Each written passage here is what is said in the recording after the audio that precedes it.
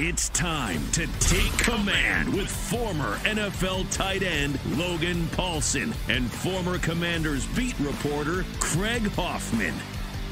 Take 5 here on Take Command. That's Logan Paulsen. I'm Craig Hoffman. This is the 5-minute edition of the full podcast where we give you just a little bit of a snack to hold you over until the full podcast tomorrow. And today on Take 5, sideline stories. Logan back on the sidelines for Game 3 of the preseason.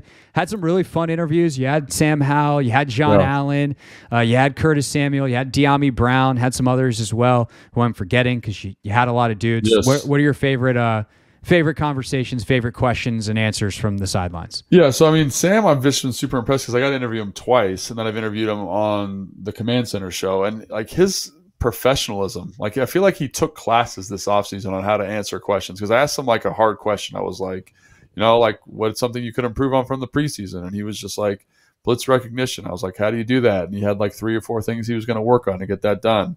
And I just thought, man, like if I was a young man and a stranger was asking me these questions, I don't know if I would have been as composed. And so I was just really impressed with that. And again, that's like something that I think lends itself to quarterback one talk, and Warren's quarterback one talk is that composure. Like, you ever heard that Bill Parcells stories about him and Jerry Jones with Tony Romo? They like locked him in a closet during like contract negotiations, and they like stood over top of him and were like, we need you to take a smaller number. And Romo was like, no, I think I'm good with the number that I asked for.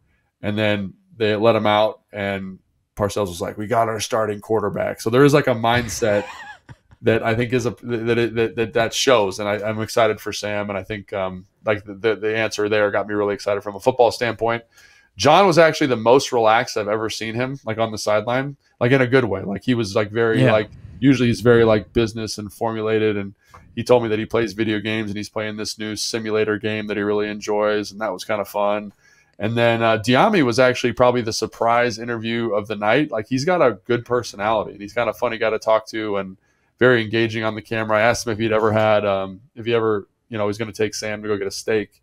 And he was like, because he doesn't eat red meat or whatever. Right. He's like, I've always offered, but he's never said yes. And I just thought like he was just a very charismatic sort of guy. And then Cam Curl is gigantic, first off.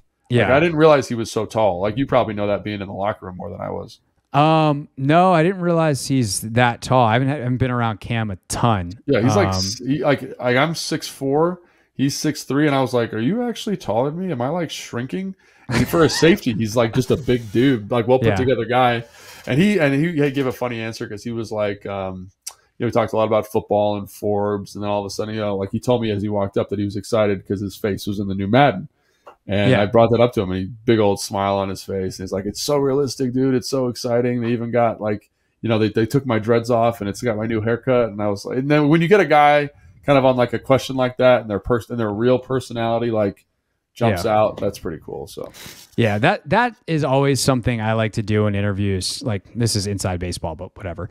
Is like I want to it's on some level it's interview strategy, and you're like trying to disarm the guy, but it's also like, hey, I see you as a human. I'm also a human. I'm not just doing this song and dance of asking you the things that I have to ask you. Right. And so I think that's what makes those interviews fun, and I think you do a really good job with them. I also I don't know how many dudes like know you played based off of like that you were a tight end or whatever, but as you just said, like you're 6'4", built like a football player still. So I think it's pretty obvious that like, oh yeah, this dude was a player. So I always feel like there's a respect when you get those, and it's what makes podcasts like what Ryan Clark does on the Pivot great. Yeah. It's what JJ Redick's pod in the basketball sphere great.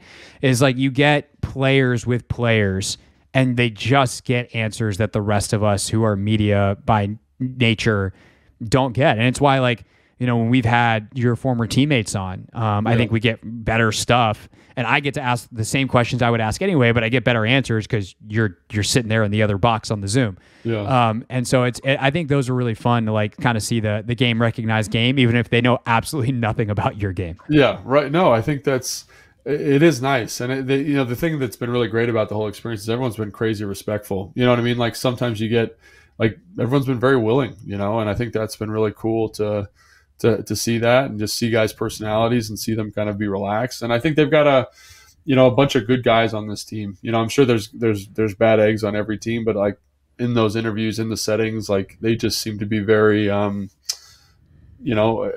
like accepting, accommodating. Yeah, accommodating. Yeah. Thank you. That's the word I was looking for. So that was really cool. And then obviously the other thing that was fun about it was, I don't know, like the schematic stuff, like even the little stuff, because you're standing right there and you can kind of see it setting up before in a way that you can't get on the TV, like, because you don't have the best angle. You're at field level. Ideally, I'd probably want to be a little bit higher so I could see everything. But remember when Booger McFarland did Monday Night Football and they had like the Booger mobile that was going up and down the sideline, above the sideline? That's what we need. We need a Paulsen mobile. That would be great. Actually, get Jason Wright on that for next season, next preseason. Well, they have that camera truck that drives around for football broadcasts, which is the most annoying thing on the sideline because that guy is moving whether you're in the way or not.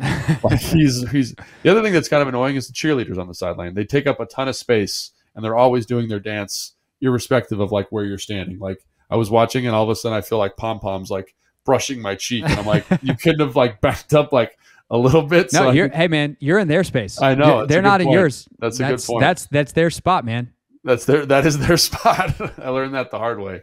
So, but yeah, palm to the face. Yeah. But the seeing it on the sideline was pretty cool. Like, there was a play early in the game where like, they start in, it was like a 3-by-1, backs to the one receiver side. They kind of jet the back away. That backside linebacker matches because it's a 4 receiver set now to the offensive left, and the slant is wide open to Pringle. And I thought like I know that's like kind of basic stuff for EB. He probably does that stuff in his sleep, but it's just I think that's so fun to see that like little minutia. Cincinnati had a really fun keeper later where like they fake a pitch and the pitch guy runs like this crazy arcing bubble. And I think after doing that presentation on West Coast versus Air Coryell, like that horizontal space that hook guy creates just leads these beautiful throwing windows that you can see at the field level. You're like, man, that's a really awesome little detail that you think looks dumb probably from the stands, but like the linebacker has to respect it. And then it opens the window up and it's a nice ball. So that was also pretty cool. That is cool. All right.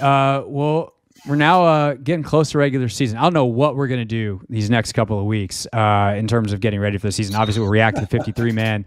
We'll eventually preview Arizona. Once we get into the season, we'll have a post-game pod, and we have a cool announcement coming about that soon as well. But a post-game pod, a film review pod midweek, and then a preview pod. So we'll be up to 3 times a week soon. And then hopefully we'll get squeeze another interview or 2 in over the next couple of weeks. We'll check in with some of our media friends and see who's calling games. I actually know who the crew is for week 1. I don't think it's been announced yet. Oh, so, really? Yeah, I'll tell you off air. Okay. I'm excited for it. So we'll maybe get it comes. The color analyst would be a great podcast guest. So I will say that, and maybe we'll talk to him. So. I guess you just subscribe and stay tuned and find out. That's take 5. Again, another 8-minute edition because Logan and I are incapable of actually doing 5. But we'll see you for a full pod tomorrow here on Take Command.